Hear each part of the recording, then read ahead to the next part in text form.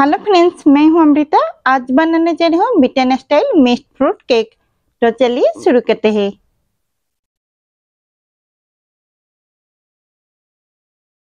यहाँ पे टूटी फूटी और थोड़ी ब्लैक किशमिश ली हूँ। 1 चम्मच मैदा डाल के अच्छे से मिक्स कर ले, ताकि हमारा टूटी फूटी केक के नीचे नहीं बैठेगा। 1 कप मैदा लेंगे और 2 टेबलस्पून कस्टर्ड पाउडर लेंगे। इसे छन्नी में छान लेंगे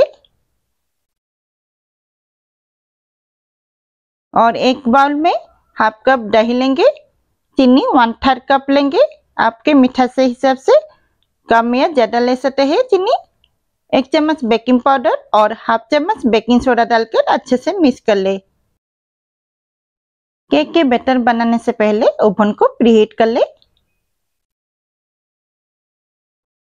केक मोल्ड को बटर पेपर लगा दे और ऑयल से ग्रीस कर ले।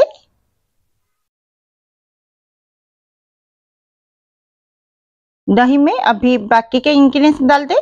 वेनिला एसेंस और पाइनएप्पल एसेंस डाल रही हूँ। आपके पास मिक्स फ्रूट एसेंस है तो डालिएगा। तेल 1/4 कप डालकर अच्छे से मिक्स कर ले। थोड़ा नमक दे दे।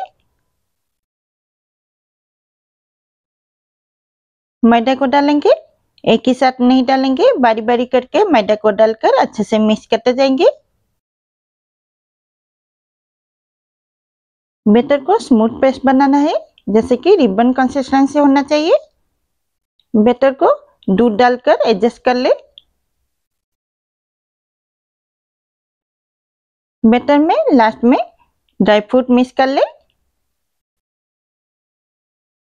इसे अच्छे से मिक्स करना है, ओवर मिक्स नहीं करना है।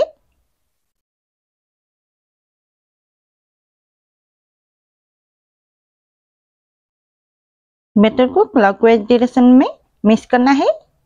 बैटर को इमीडिएट केक मोल्ड में ट्रांसफर कर ले।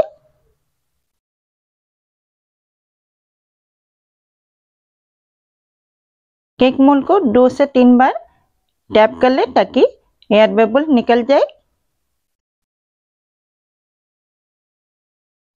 केक को आधा घंटा के लिए 180 डिग्री पे बेक कर ले। आप चाहे तो कढ़ाई में बेक कर सकते हैं, मगर थोड़ा ज्यादा टाइम लगेगा।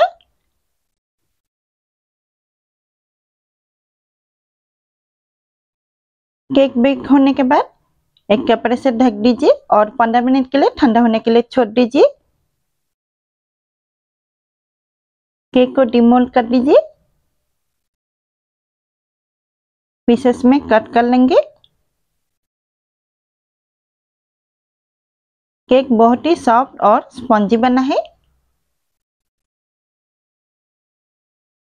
मेरी रेसिपी पसंद आए तो मेरे चैनल को सब्सक्राइब, लाइक और शेयर करना ना भूलिए।